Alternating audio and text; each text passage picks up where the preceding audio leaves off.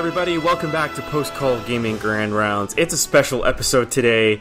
Usually whenever we do these episodes, we talk about the latest gaming industry news, and each of the stream team members give a diagnosis for some of the games that they've been playing. But today, glorious today, we're going to be recording a special episode because guess what? It is almost time for Nintendo to release the next big Smash title for the Nintendo Switch.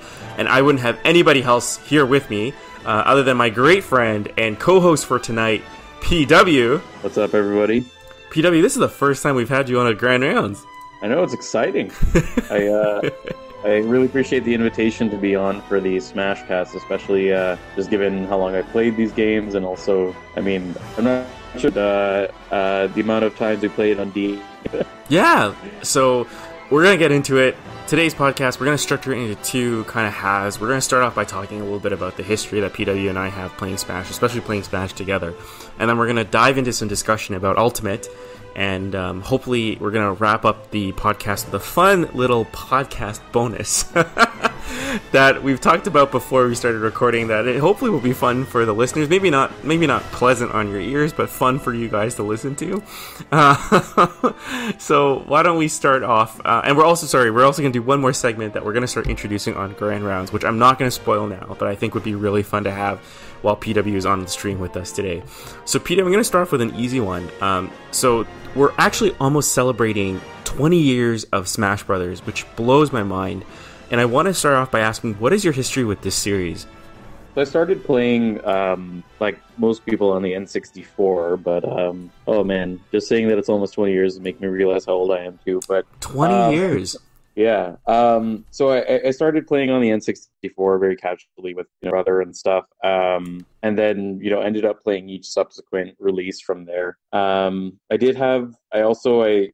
thing, I mean, I know it's not an official release, but I also had a chance to play quite a bit of Project M, which was a lot of fun. And I think, it's actually been really cool at the start of this series, and then watching it evolve and grow, and having played each one to some degree, and on a kind of a more casual level, but also on a competitive level. It's been an interesting thing to see, especially with more tournaments, more kind of awareness of Smash Brothers as a viable game for I guess we're going to use that word, esports. But and I think it's really exciting what they're going to do with the series moving forward. I think it's only been getting traction with every new.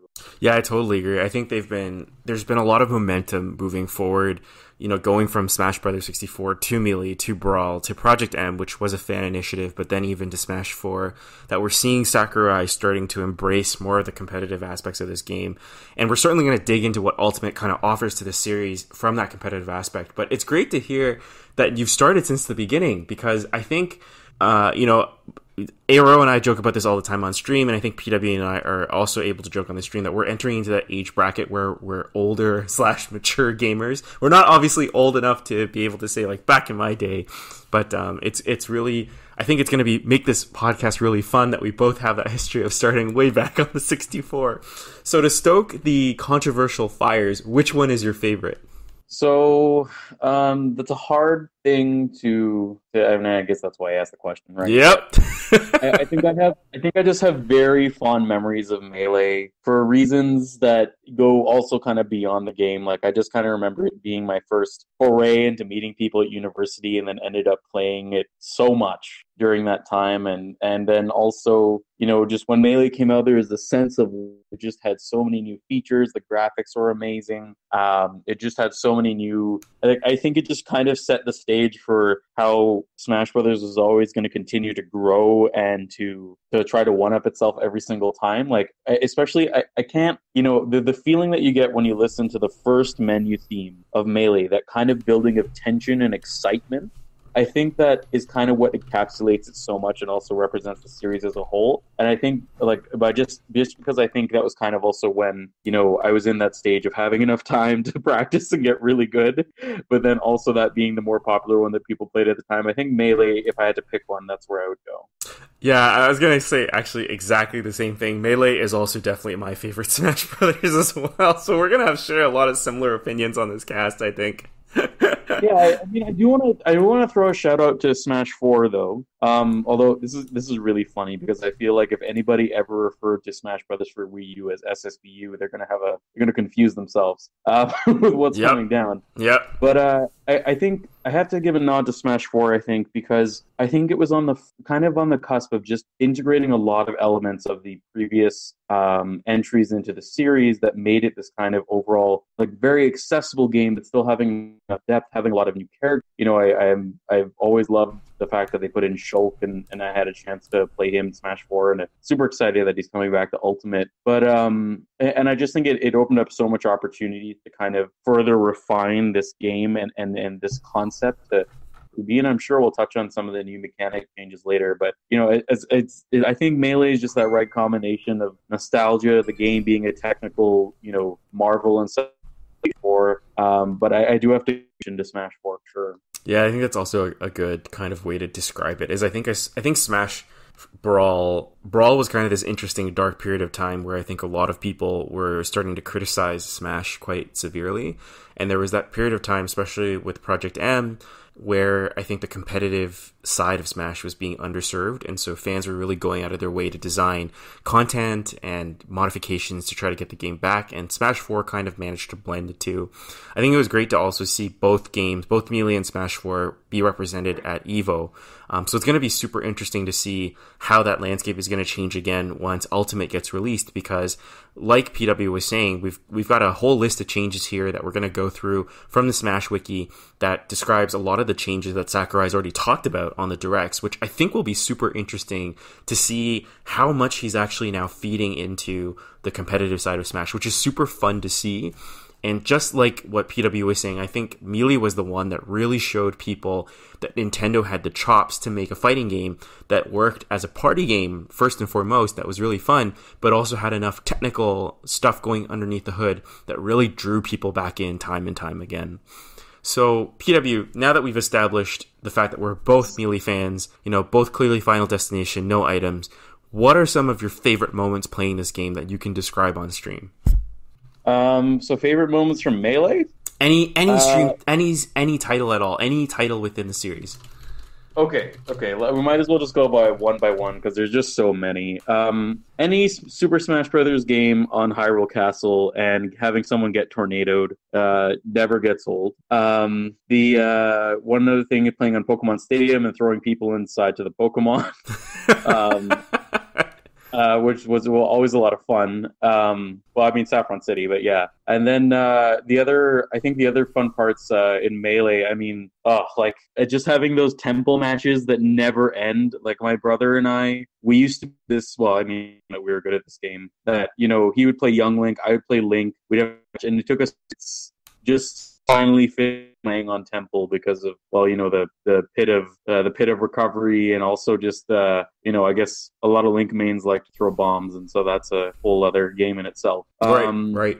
Brawl had its subspace emissary, which I actually enjoyed. Like, there's definitely a lot of you know, kinks I think they can work out, you know, which you could definitely talk about when we're, you know, talking about the new World of Light. But I think it was just such a fun thing. I think people were so excited for it because it's like bringing everyone together, and, you know, everybody's back. Insert the most ambitious crossover event, and it's not the Avengers joke here, but I think that was one thing that, you know, people were so excited to see, because, you know, even if you play these games competitively, I think one of the reasons that you're drawn to these is you like the characters, you know the characters, been a Nintendo fan, or at least, you know, you're a fan of what they've done, bringing all their mascots to this game. Project M... It's totally like a fantasy setup too, right? Like, it's totally a yeah. It's like who would beat who in this Nintendo battle crossover. Yeah, and I think too, like, I think one of the things, like, it's always funny when you're trying to ask yourself, like, who would beat who, and you go from this place of thinking, like, okay, like, maybe theoretically this is it, but then it's all based on frame data. Exactly. Project M, I had such wonderful time realizing that my character, well, at least I played Zelda a lot in Melee because I got really tired of playing the top tiers, so I said, let's see how far I can go with Zelda. And surprisingly a decent amount. Until my opponents learned how to multi-shine, and then I was like, okay. Gravy train is over. Yeah, but it was a lot of fun. I got a lot of grabs to lightning kicks and everything, which was very, very satisfying. But in Project M, Zelda's like actually viable and has decent fireballs and is just a joy to play. So I remember the first time I played that, it was like taking the weights off my ankles and running. Smash 4, I think Smash 4 is one of those games where you create all these moments through the matches that you have, and it's not even necessarily like the stages or anything, but I think it's the characters that make me remember all the stuff, and playing online and having a decent functioning online mode. Because I remember when I was playing Shulk and just trying to get better at Shulk, trying to just learn all of these tricks with the Monado and like lag canceling and doing all this interesting stuff. And I think the fact that there was just Smash 4 was like with that first game where there was just so many characters that it really creates this grand feeling of like you're going to pick someone, you're going to master them, you're going to try and learn the game, learn the characters, and really bring it to other stuff. Because the competitive scene in Brawl was very limited, given that there was a very distinct top tier character among maybe three, and then Melee itself only has really about 6 to 7 viable characters. Yeah, that probably deliver results. So Smash 4, I mean, eventually there was the whole Bayonetta days and everything else, but I have to say that in the beginning it just really just felt like this real opportunity to experiment with so many different characters, and that was a lot of fun.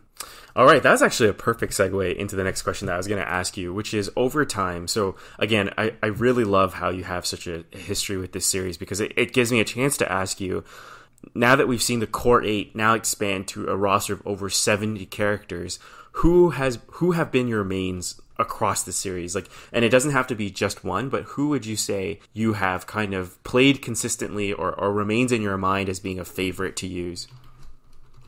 So Link is hands down the first person I ever played, because of my love of Legend of Zelda, but also it was just fun to use the bombs and the boomerangs and try to boomerang into an F smash and do just a bunch of different things that you feel like you set up and you feel clever doing it because it took some planning. And I think, so I've always played Link in whatever game it's been because I always just really enjoy it. Mario got more interesting over the years, especially in 4. I just think his whole toolkit is really interesting. He has really good aerial movement and everything else, so I've never gotten bored of playing Mario. Most of the Fire Emblem characters, so Marth, Ike, or Roy, I usually end up playing one of them because it's just super fun, and I do really like the characters a lot.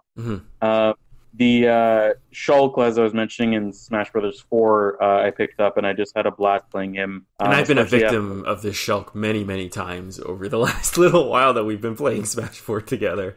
Yeah, it's so much fun using the Monado, and especially after you play the game, you get this kind of extra feeling of just like it's just really satisfying to play that character once they're in there. I think, in Brawl, I definitely like playing Lucario a lot. Like, it just seemed like a really cool character, and the whole idea of like getting better with damage as being kind of part of his innate abilities was a really interesting thing you could work with. I mean, they eventually generalized it in 4, where the rage mechanic thing, but I just thought, especially in Brawl, it was so interesting that you could have this character that had also these disjointed hitboxes the more damage took. So I would have to say that those are probably my mains. Like Swordsman, the classic characters. Throw Lucario here and there, and then shoutouts to Little Mac. As a character that most people think sucks a lot, I had a lot of fun just playing Little Mac and learning how to play Little Mac, especially with his kind of unique super armor properties and really being able to control the ground game. I think that was another character that I picked up in 4 and just thought it was like such a fresh way to play the game. So I would also have to add Little Mac to that list. It's a pretty eclectic mix. I mean, most of them are short range, with the exception of Link, who's got a little bit more of a ranged arsenal, but you do tend to kind of stick closer to the melee range kind of characters I've found over the years that we've played together. Yeah, that's true. Kind of just like that balanced kind of, whether it's zoning or rush down, but kind of just trying to keep within that 1 person to 2 person space just to get in there and try to control the flow of the match that way. It's true. So that goes, I think, perfectly again into the next question, which is over time, what are your favorite ways to play Smash? I know we started with the joke, no items, final destination, but given the fact that you do love to play these pretty intense characters that do involve, up close combat, is that your favorite rule set? What are the ways you like to play Smash at this point now, especially now that we've got custom rules? How do you foresee yourself kind of configuring a particular way to play Smash with Ultimate that would either increase the level of fun that you have or give you a strategic advantage with the types of characters that you like to play? I mean, I think ultimately I'm going to go with probably whatever the competitive scene is doing, just to keep it pseudo-competitive, or at least, something that's agreed on. So 5-stock, best of 3, Final Destination / Battleground. Yeah, or I mean, at least hopefully, like the neat thing with the stages is now that they're going to be having a hazards remove option, right? Mm-hmm. And so I think that'll probably open up the stage selection a lot more, which is also something I think is really exciting with Ultimate, that I think could really increase the kind of variety that we see in the competitive scene. But that aside, I think just kind of whatever ends up being standard, like, in Smash with the 2 stocks, or, with Melee, I think I'm usually happy with that, because then at least it kind of, as long as something is set, it gives me a place where I can work from and try to think about where I could do it. Mm-hmm. My least favorite has to be timed. I don't know why it's always the thing that Nintendo advertises or puts as the main thing, because almost no one who I know likes timed on a regular basis. Which is funny, because I mean, that timed also is my least favorite mode to play as well. And I think a lot of it, and it's really interesting that you bring up that Nintendo loves to advertise timed mode. And I've always personally believed it's because for them, timed mode goes back to that level of Smash was originally intended to be a party game. It was originally intended for a younger audience, and timed mode is very forgiving. So even though there are still very clearly winners and losers in timed mode, it is very much like, it doesn't matter if you get killed, you'll just keep coming back, and the objective is to do the best you can. It's a very family-friendly, Nintendo-like message. Like, as long as you're doing something, as long as you're taking that other guy out, you're contributing to the score, and you might not win, but that doesn't mean if you lose, you stop playing. Yeah.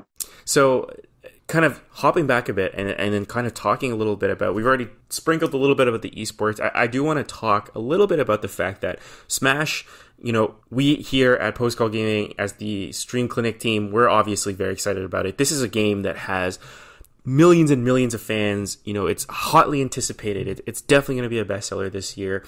And I think part of that is because Nintendo, starting with Melee, has done a fantastic job marketing this game. They are very aware of what they have. They are very conscientious of the fact that this is a hotly anticipated title. And starting with, not as much with Brawl, but I think definitely with Smash Brothers for 3DS and Smash Brothers for Wii U, we've started seeing them really taking these character reveals whenever they're introducing new characters into their roster and just blowing them up with these ridiculously gorgeous CG cutscenes with fantastic music. And I just wanted to throw the question to you, in your mind, and if you want to if you need any reference, it's in our little shared podcast document down below, PW. Who sticks out to you in terms of the most impressive or fantastic reveal in the history of this 20-year-old series, or at least in your opinion, which was the most kind of character that you saw that you're like, yes, this is what I love to see. This is who I wanted in the game. Okay, so it's a layered question, because as much as I love certain characters, I also know that some of the reveals are probably more impressive than So for example, I mean, in terms of how well it was done, I have to say Cloud is probably one of the best ones that have been done, or Ryu, just because of how thematic the crossover was and how almost seamless, it was still able to maintain some sense of mystery until the reveal was done. And then the best part about it is that when you show the gameplay, it's so iconic to the characters that it really just feels like such a complete reveal. It's the bridging of two series, and then you really just show how people from either series can feel home with each other based on just how the character operates. Yeah, that's very true. So I think I have to say, I think Ryu and Cloud are probably some of the best well done that I've seen so far. Even Little Mac, I mean, taking his art style and translating it to his reveal was really interesting. Pit and Palutena definitely had the or at least Palutena, sorry, had the anime cutscenes, which is also neat. Everything's really basic for their own games. But I do have to say, for most unique and most well done, I would have to say Ryu or Cloud. My favorite character to get revealed, no surprise, is Shulk. I mean, not necessarily that wasn't badly done either. I think it just depends on who you really like in the game. Like when Shulk has his vision and then he dodges Marth and Link, who are both characters I already love. It's just really cool. It's really interesting because it's just one of those fan moments where you're like, oh, that's awesome. So when PW finally plays Xenoblade Chronicles 2, whenever that is, we're definitely going to record a podcast because we were both people that loved the original game. He loved it.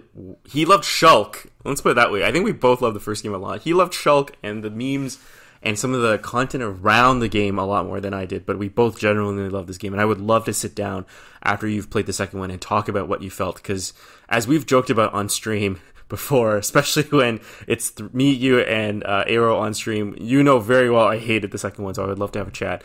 I think for me, nothing has ever topped the reveal of Mega Man in this series. I think it's interesting because it's exactly the same stuff that you said about Cloud and Ryu, where his gameplay, the way he handles the thing, but I just distinctly remember that direct where I can even exactly perfectly recreate the cutscene in my head. You see this boy standing on the top of a cliff, there's a moon out, you can't make out his face, there's wind blowing through his hair, then the helmet comes, you hear that distinctive blub blub blub blub sound, and I was freaking out.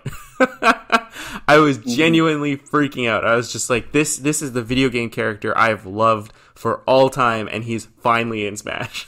Mm-hmm. And I think the other character, if we're using that example of the cutscenes between Pit and Palutena, I think nothing has also topped David Hayter playing Snake and having Snake talk to Otacon in Brawl and just commenting on every character. I think that was such a lovely touch, and I'm really hoping that those return for Ultimate. For sure, yeah. All right. Before we wrap up this first segment where we talk about our history with Smash, I think we already talked about, we were going to discuss two things. One was kind of the way Nintendo has really grown this franchise to the masses that it's now appealed to. I think the other important thing is Smash obviously has a very big reputation for just how dedicated the Melee fan base is to still playing Melee. People are still buying CRT televisions. People are still carrying GameCubes around. The fact that we're still buying the GameCube controller peripheral across 3 console generations now is hilarious because of how dedicated people are to that controller for this game. PW, in terms of your experience, what has been your level of exposure to the pro scene? What's your knowledge about the Big Five as they're colloquially known? And how do you feel about the competitive scene overall? Because it's quite a controversial pro scene for a fighting game, specifically for one that is exclusive to Nintendo platforms. So, I'm not like a major competitor in the scene, but I definitely do follow it and watch like a lot of the streams and most of the big tournaments. The knowledge of the Big Five, at least if we're talking about Melee, you're talking about people like, Hungrybox or Mewtwo King, or, I think sometimes referred to as the quote unquote Five Gods. Mm-hmm.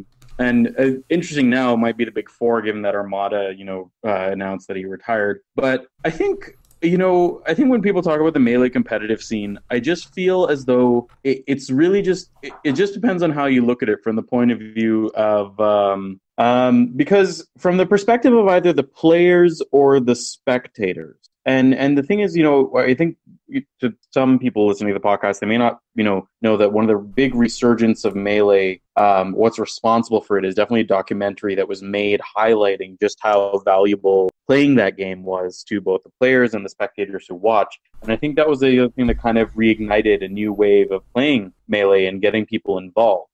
And I think there's a number of perspectives you need to look at from the competitive scene. Like, some people have this attitude of maybe, well, it's an old game, why are people still playing it? Why would you, especially for companies that have no interest in, selling old products anymore, like Nintendo, why would that be a priority for anybody? But at the same time, if you have this entire community that says that they love this game, they love playing it, they enjoy it, and it's their hobbies and what brings them meaning in terms of playing a fighting game, and that's the one that they choose, then there's no real problem. And I think from an external view, when people look at the Melee competitive scene, I agree that like perhaps sometimes depending on who you talk to, it might seem like it's a little insular, or maybe you meet all kinds of people within communities, right? Like, I've met some Melee players who play Smash 4 and are excited for Ultimate, or also play other fighting games. I've met some Melee players who, think their game is the only game in the world and that's it. But I don't think that's representative of everybody. And I think, so that's why I think when you have any sort of discourse about Melee and its competitive scene, I think one of those 2 points tend to get brought up, that you have people who crossplay, that you have people who, are very staunch to this game, but it almost feels like any other community. Like, when you think about fighting games in terms of past titles like Street Fighter 3 Third Strike, Street Fighter 4, and then right now the one in the main line, like Street Fighter 5, you're going to have some people who played those previous games, grew up with them, learned all of the intricacies to them, and want to stay with that because that's their comfort zone, and especially if the new games are radically different compared to the old ones in terms of mechanics, you may not get back a lot of those same people that you wanted, that originally played that original game, to bring them back to something that's new and that will make more money and that has new market share, right? Mm-hmm, mm-hmm. So I think it's really impressive, actually, that Melee has managed to sustain this competitive scene for so long, because it's a very old game. I agree.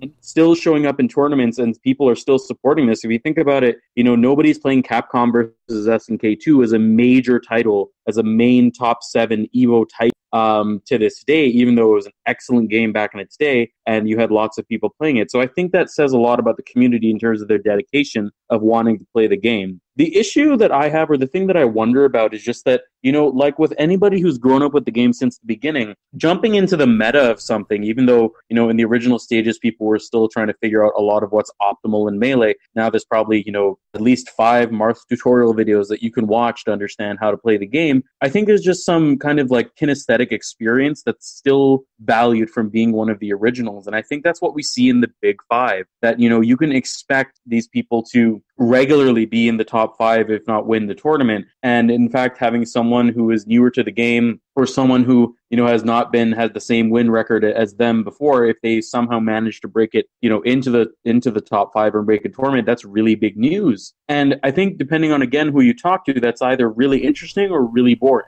Because there are some people who are going to say that, the meta is figured out, we already know who's going to win. What's the point of watching? But then you have some people say, well, I dare you to go and watch, at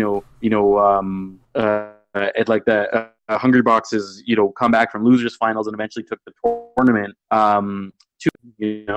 So I think it depends on how much people are invested in the players, like their personalities and who they are, how much they're invested in the game, and how much they, really just prefer sticking to what they're familiar with or have been introduced to by someone else, versus saying, here's the new stuff, we should always stick with the new stuff. I don't think there's a right answer. People are just always going to go with what appeals to them and what feels comfortable for them. And like I said before, I have to give a lot of respect to the Melee community for keeping a game that is so old, still as vibrant as it is today, because there's definitely a lot of fighting games that, they have their niche communities that get nowhere to the level that Melee does. I think you make a really strong point here, because like the only other fighting game I can think of that the fighting game community still embraces to this level of persistence probably would be Street Fighter 2.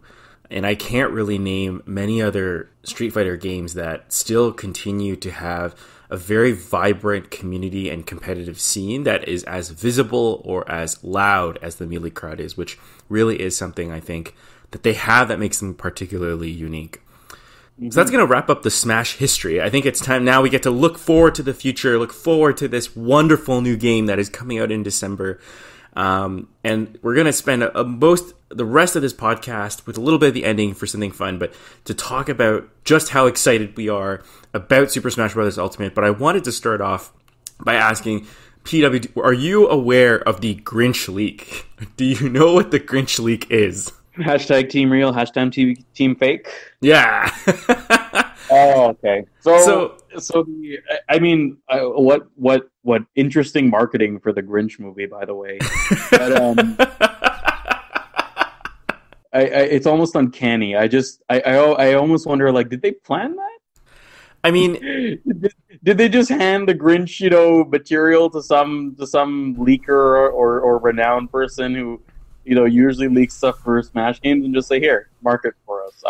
Who knows? It's just insane to me because, we live in an era where obviously people's ability to create more and more sophisticated leaks is becoming much more, at a professional level. I'm thinking back to before when the Switch was revealed, there was this leak about the fact that the Switch was going to be this kind of super ugly, elliptical shaped, controller, that the entire thing was also a screen and your buttons weren't physical, and there was this reflection of a tree. And I remember the whole internet basically saying this tree is the tree that's outside Guerrilla Games' office, and people are saying this must be real, and Kimishima's going to send the ninjas to destroy whoever leaked this controller, and it turned out to be an elaborate 3D printed fake. So now that we live in a post-direct world, I think I'm going to start off by asking PW, were you hashtag team real or were you hashtag team fake?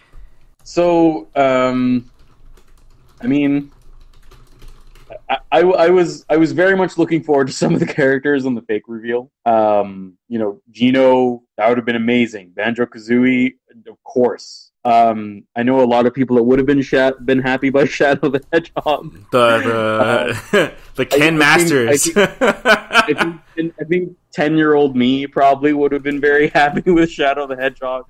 I mean, nothing against like Sonic fans. It wasn't personally one at this venture that I felt like was 100% needed in terms of value added, but I could definitely see the appeal. I know he's a popular character. I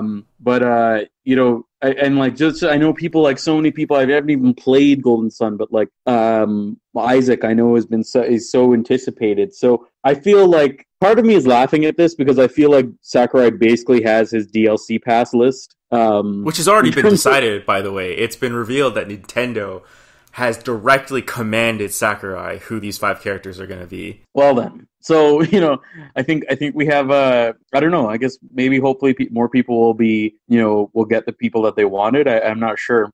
I mean, again, I'm a Street Fighter fan. I'm really happy to see Ken. A lot of people who are, some of the people who wanted Shadow the Hedgehog are probably rolling their eyes at me like, why do we need Ken? So it's really interesting to me because I think when you watch that direct, there is some footage that is it's almost as if it was specifically curated to address these leaks, because we saw Isaac as an assist trophy. He's been an assist trophy before. We saw Shadow the Hedgehog as an assist trophy. I think that's the first time he's been an assist trophy. So I completely agree. There are tons of characters on this list that I was looking forward to.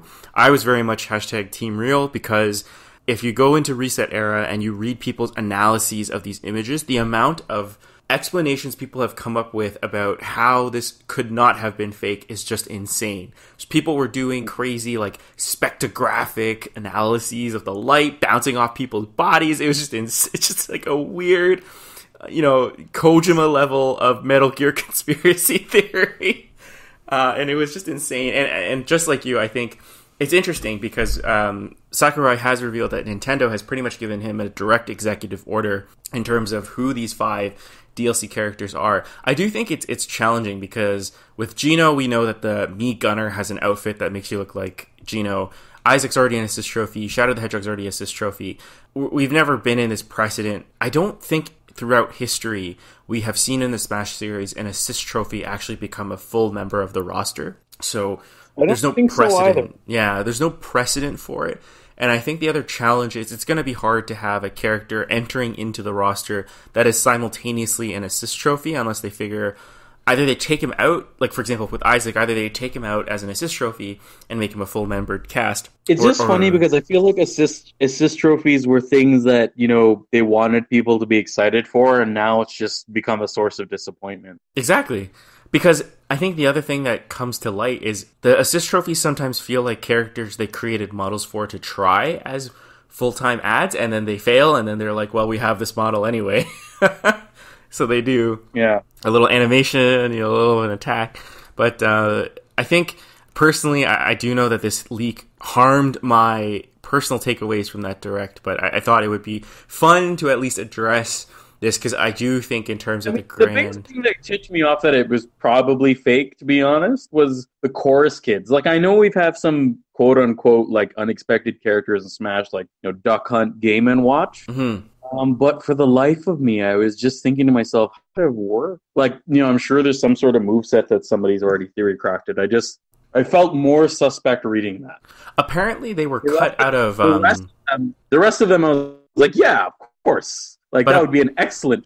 But I think it's important to point out that apparently the chorus kids were planned. I can't remember if it was for Brawl or if it was for Smash 4, but apparently the chorus kids were originally planned for a Smash title at some point, like officially, not like rumor-wise. Like, it's been found in interviews that they may have actually been cut out.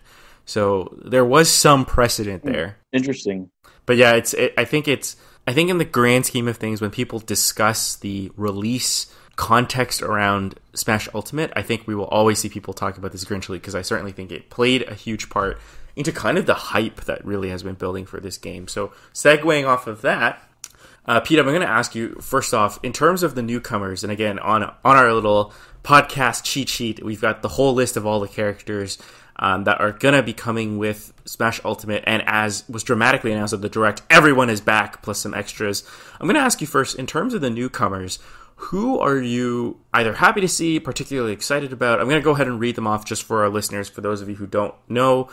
Spoiler warning to anybody who wants to go into Smash Ultimate, completely spoiler-free. But I am going to reveal the new characters that have been revealed, and these are Daisy, who's an Echo Fighter, Piranha Plant, who's been revealed as basically like a pre-purchase gift, King K. Rool from Donkey Kong, Ridley from Samus, who's been a really high-demanded character for a long time, Dark Samus as an Echo Fighter, Incineroar, who's one of the main 3 Pokemon that you get in Pokemon Sun and Moon, and is the final evolution, Chrom, who's an Echo Fighter, Isabelle, Inkling from the Splatoon series, Ken, who's an Epsilon Fighter for an Echo Fighter for, I'm reading the symbols off, Epsilon Fighter, Echo Fighter for Ryu, Simon from Castlevania, and his Echo Fighter Richter. And for those who haven't been keeping up at all with Smash, Echo Fighters are basically model swaps. You can kind of think of them as like alternative skins.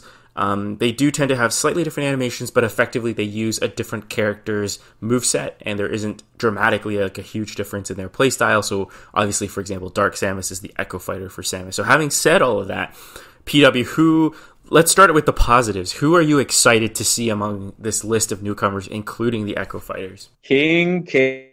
Really? King K. Rool? Yes. I played so much of the Donkey Kong Country series, you would not believe, on the Super Nintendo, and then also DK64, he was there too. And I mean, one, I think it's hilarious that he's in, because he's naturally just a very comedic character. Mm-hmm. But then, funnily enough, he's also very threatening in the games, and I feel like when I watched this trailer, they fully captured that. Also, the DDD troll was pretty fun. He's very much a Wario kind of clown-esque, but a little jokerish, like a little threatening kind of meld of character. Yeah, like he, he's funny because he is funny, but then you also know he has like a little bit of menace, and that's what's the thing that's made him into like such a like great Donkey Kong villain. Mm-hmm. And I felt like we didn't really have good representation, and I'm so happy that it's not the Tikis, because if they were going to do a Donkey Kong villain, like I've never personally been like really. Like, I love Donkey Kong Country Returns. It's amazing. Like, it's such a great game. Same with Tropical Freeze. But I've never been so attached necessarily to, like, the villains that they've had, because I feel like nothing has been as classic as King K. Rool. So having King K. Rool in the game was actually really, really fun. The other, I mean, if we're going to do the highlights here, because definitely, like, I'm excited about Chrom. Like, I like playing Roy, I like playing Ike, so why not both? Mm-hmm. Or Ken, I mean, Street Fighter fan. I love Ken. I play Ken in Third Strike, So Simon, I played Super Castlevania 4, so just really excited to see. But the other one, which I feel like some people may not agree with me on this, Piranha Plant. Piranha Plant is one of the funniest, and it's so funny because it's just, one, it's not something you'd expect, and two, the character actually looks good. I almost can't believe it. Like, I was looking at some of the moveset and I was like, oh, that's actually looks pretty good. But also on some level, it's just really funny. Like, I don't know how to explain it. It's like when people used to think, I guess, like Game & Watch was funny, even though like Game & Watch is really cool. But I think Piranha Plant is just such a, like, I think in some ways you could look at it as such a cop out of a character, but at the same time, it also just seems brilliant. Like, I don't know how to put it. That's what I was gonna say. Like, I think. I'm gonna let's jump to the next part of this question, which is gonna be like, is there anyone on this list that you're particularly disappointed by? Like, okay, I mean, I think this all comes down to personal preference, because I know there's definitely fans, of different things, and so, like, I never played Animal Crossing, but I heard Isabelle's a great character. Incineroar, I really don't know a lot of the new Pokemon gens, so I just kind of saw the trailer for Ken, and then I saw Incineroar. I was like, cool, looks fun. Daisy, I know, like, depending on who you talk to, like, they're fans, so, and I think that's kind of a natural extension of an Echo Fighter, so I actually think that's a good idea. Are we also talking about people that were sad that didn't make it? No, just primarily with this Primecast, because I think there's a lot of characters, I think, that everyone obviously wants to see in Smash. Like, come on, where's Goku? But I think... Yeah, but I mean, I was just going to say Waluigi. Waluigi? Oh... That's another really popular internet one. That's another podcast on its own, I think. Yeah. I think I share the same disappointments. So like disappointing characters. I mean, I know. I think this is actually a solid roster, and what they chose to do with the Echoes, I think, makes good sense. Ridley, I was never. He was a boss in Subspace Emissary. I thought that was cool, but I never really said, well, yeah, no, I got to play him as a character. But I know it's something that a lot of people wanted. So, I don't think any of it's really a bad move. Mm-hmm. Again, I just have the least connection to Incineroar. So I have, or the Inklings. I didn't play a lot of Splatoon. I'm going to say for sure Incineroar is my disappointment of 2018. That we did not need another Pokemon in this series. And he's such a boring character. Maybe that's just me, but I agree that Incineroar did not particularly excite me when I saw him on the Direct. I think the only thing that I thought like Incineroar, and again, like I don't know his full moveset, I don't know everything about the character, but part of me, I guess, being a Street Fighter guy, was like, hey, they could have put in Zangief. Yeah, like I just feel like he's taking, and I know everyone always gets really antsy when people say this, but I really do feel like he's one of those people that I would say he's taking a slot. Like, this is a character I don't particularly feel like earned his way here, and I do have this question or wonder of whether it was a slightly political move that they had to put a Pokemon from the latest generation in the game. But unlike Greninja... I would pretty much assume that was the case, right? Like, Lucario, I think there's one point where people who weren't following the necessarily the games or the movies were like, well, who's this guy, right? But it's interesting just because in contrast to Greninja, who I feel like the audience was very receptive to, from what I have seen of the overall internet response to Incineroar, it has been much more tepid in comparison. Yeah, that's fair. All right, so I think it's fun to play the next little segment, which is going to be, we know that there are 5 characters coming out in DLC for this Smash game. Piranha doesn't count as one of them. Who are these 5 characters going to be? PW, give me your guess.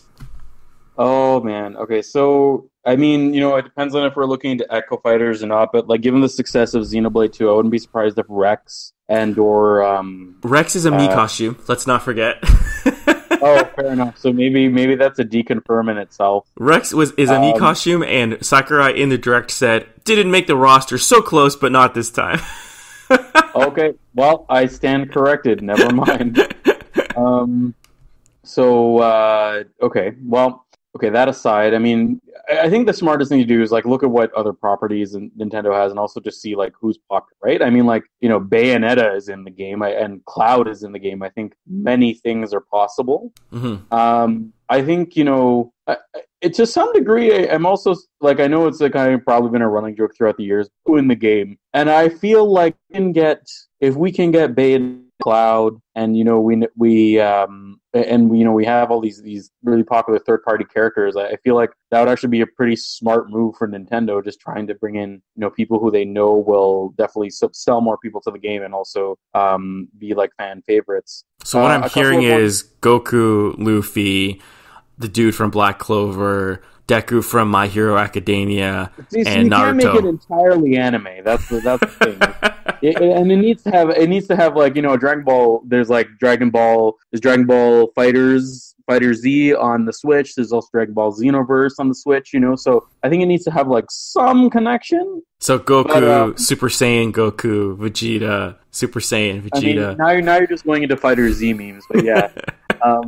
The other thing I think would be interesting was like from that Team Fake reveal. I mean, I don't know, like what's likely. I have to think like Nintendo as a business, but when I think of like what would be a great idea, delivering on some of the stuff in that be really interesting. And the other thing that I would say is that this is a really good opportunity for Nintendo to put, if they're doing any revivals or any of their like new products or refreshing their old IP, is like if the sequel to Super came out at the same time Geno was revealed, That would be an interesting business. Like, I think I would be excited. I played so much out of Super Mario RPG. So, like, I think it just really depends on what Nintendo's planning to do with their IPs and, like, what they're planning to release in the future. And again, are they going to kind of cater to the fans, or are they going to cater to what they're releasing? I think that's going to be the big philosophy there. So I guess the interesting thing is, I think it's important to point out that Super Mario RPG, or the one that the fans are really clamoring for in terms of guest appearances, is the one Mario RPG that wasn't actually developed by Nintendo or by a Nintendo subsidiary.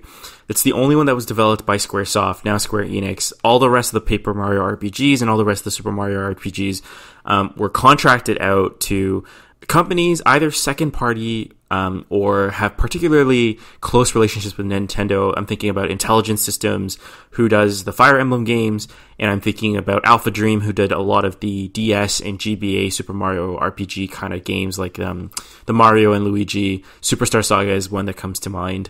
So I think it's interesting to think about how Geno probably is a bit of a copyright nightmare, because I've never actually come across anyone who's able to describe to me who actually owns Geno. I can't recall if he actually belongs to Squaresoft or not, but as you pointed out, Cloud is in the game, so maybe that's less of an issue. I just feel like once Cloud got in the game, then everyone was like, oh, okay. The doors are open. Anyone can come into Smash now. But I think you raise a good point. I think looking at the list and thinking about opportunities for Nintendo to either showcase or bring back franchises that have been popular in the past or have some kind of significance to them that have now since been put to rest, I think what comes to mind for me is Advance Wars. I'm surprised we've not seen either an assist trophy for... I can't recall if there was an assist trophy for the tank, but certainly... Isn't there one with a bunch of small little tanks in one of the games? Yeah, that's what I'm remembering now. But it's interesting to me that we've never seen like a character, like a general or commander who can commandeer like a small tank, like a little vehicle. I think that would be an interesting twist. I think out of respect for Iwata, I wouldn't be surprised if Balloon Fighter is I think he's a little far-fetched. I actually would love that. I think that would be such a great retro character to put in. Exactly. So I think Balloon Fighter would be an interesting kind of both respect to Iwata, because we know that this company loved this man, and it was a complete tragedy when he passed away. So I think Balloon Fighter, if they could figure out some kind of move set that at least made him viable, or at least fun to play, I think that would be an interesting retro pick. In terms of their latest games, I think Elma... So what I'm really surprised about? There's no, like, art... and I think, like, from a character point of view, like, wouldn't that be interesting? You'd basically have, like, the Smash version of Dalsim with the stretchy arms and, maybe some other characteristics. Like, I'm not sure if, is Nintendo just kind of waiting to capitalize on that? Because they put a Splatoon character. Yeah, I think there's definitely grounds for more interesting fighting types and characters. I think that the important thing that kind of spoke to me when it was revealed that Nintendo has already decided who is going to be among these 5 DLC was that it was not Sakurai's decision. And I think part of that is interesting to me because Sakurai obviously had a lot of control over the direction of this series. And I think part of why he kept returning is because he and Iwata were quite close friends, and Iwata kind of always posed the question of if Sakurai would do Smash was kind of like a favor kind of thing. So it almost to me makes me wonder, this new Nintendo, now that Kimishima has kind of stepped down and is no longer the interim president, and we have a new CEO on board, it's almost like I'm trying to think of it from the angle of this is a Nintendo that's a little bit more marketing. This is a Nintendo that's more willing to play to memes. This is a Nintendo that is more cognizant of the fact that it needs to leverage its legacy and history and play on social media. And what's even more is that this is a Nintendo that is taking risks. Like, we're seeing Nintendo come out with a mobile gacha RPG that has no link to any of its prior franchises in the form of Dragalia Lost, which, by the way, for any of our Nintendo employees who are listening to this podcast, either now or in the future, it's still not available in Canada. Please fix this. I think we're seeing a Nintendo that is really trying to capitalize in a smart way. It's just how big of a company and how much history that this company has within the video game space. So Balloon Fighter to me strikes me as, as much as I want to say that it would be purely out of respect for Iwata, I think it's also a PR piece. Like, it's going to be, you can see the headlines from Kotaku and Polygon, like, Nintendo developers, engineers respect Iwata, put Balloon Fighter in Smash. It's like a feel-good story. I think with crossover characters, I think you're totally right. I think we're going to see some kind of crossover character. I don't think it will be anime, to be completely honest with you, because I think Sakurai is very strict about the characters having to come from a game, whereas Goku and anyone from anime, even if they have a game, a game for that franchise, I think it's very obvious if a character came from an anime or a manga first. And I think Sakurai has done his best to try to keep it purely to video games. I think I can agree with the spirit of that, right? Because then at least you're representing mechanics and stuff that makes people have like faithful experience exactly than just watch. Yeah. And I think people love that. I think people love that Smash has always been this game where you are respecting the history of video games. Previously, mostly Nintendo games, and now tons of classic and modern classic characters. So for me, I think my first two would be Balloon Fighter, and I think the second character would not be Geno. I think it would be a callback to Advance Wars. I think the third character I can think off the top of my head that would be really smart would be Amaterasu from Okami from Capcom. I would love that. And the reason why I'm saying that is because we already saw Okami HD get re-released. We know that this is a series that has welcomed Capcom characters in the past, and the Switch has a touchscreen. And now, granted, you can't play with the touchscreen when the Switch is docked, but with the way the IR controls worked and the fact that we previously had an Okami Wii edition, I think this would be the time. And Okami, like, thematically fits so well with the Nintendo cast. You're a wolf character, you have these brush attacks, you have all these, like, your final smash would be like drawing stuff on the screen. Like, there's just so much that could the only way they need to look to Marvel vs. Capcom 3 to look at the initial way that how it works. Exactly. And then 100%. the other thing, and then also, like, Bayonetta, like, being they share those two franchises share history, right? A Platinum Games history. Yeah. So like, Platinum, formerly Clover Studios, right? So I think that would lend itself to that. That's actually a great idea, and I would be over the moon because I also love. So that would be my third pick in terms of like a cross-company kind of DLC. I think for the fourth and fifth characters, you can kind of shimmy it. It's either going to be... I don't think they're going to do more than one or two crossover characters. They haven't talked about whether or not they're planning on doing Echo Fighters with the DLC. I think they won't. And the reason is because even though I'm sure it takes an incredible amount of time to model these characters... Exactly. Like, people will be upset because of the fact that I think Echo characters in people's minds, no matter how much you try to educate the general gaming public that, Echo characters still take time to develop, animate, balance, do all the stuff that costs manpower and effort. People are just going to view that and say, this is like a low effort cash grab. Like, they didn't try to create a new character. Like, the thing is, they set a precedent for themselves, right? Like, for the reveals of like Ryu and Cloud and Bayonetta, those took effort and time, and they were done really well. So I think those expectations are to some degree kind of created and justified. But the other thing too that could be interesting, that could actually increase their cred and probably make them feel even better or with the public is, they have this DLC character that's really cool, like Simon, and then in the same trailer you have Richter or their equivalent, right? Mm-hmm, mm-hmm. So one of the ways that I think they could really do some smart kind of PR and marketing is, again, like, bring a classic character that people want to see, and then if they have an Echo that just fits them very naturally, release them at the same time. So I'm going to hit you with my fourth choice.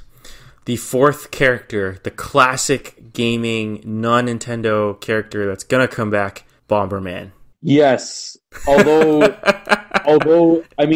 it was kind of like a touch and go topic too when given world events and stuff like that, whether Bomberman would be a good idea to put in or not, but at least Super Bomberman are. I think there's definitely some ideas there, and I think Bomberman would be a fun character. So yeah, I can see it. And then my fifth character is going to coincide with a not announced. I'm 100% positive it's in the works. I actually have no idea whether that's in the works or not. It's going to be a character from Xenoblade Chronicles X. Takahashi's love child between open world games and the first Xenoblade Chronicles. It is going to preface the announcement of an HD re-release of Xenoblade Chronicles X on the Switch. It is going to be Elma. Yeah, you know what? I could see it. I didn't play a lot of Xenoblade Chronicles X, but I could see it. I know there's definitely a lot of fans who would probably appreciate that. Hey guys, thanks for joining us for the first part of our two-parter episode for the Smashcast episode of Post Call Gaming Grand Rounds. We'll be back in 1 week to talk about all of the latest announced changes in some of the major gameplay elements in Super Smash Bros. Ultimate, and we also go over some of our hopes and dreams for the upcoming World of Light. Stay tuned, and we look forward to seeing you guys at the next clinic.